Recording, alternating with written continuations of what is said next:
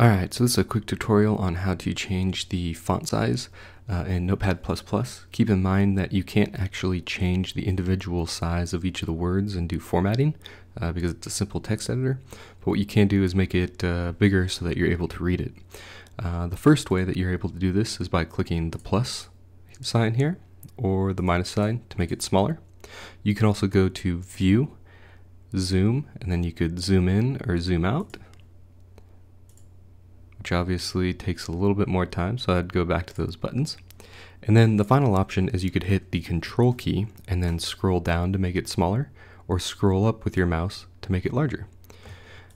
Finally, if you decide that you want to reset the size, what you can do is click on View, Zoom, Restore to Default.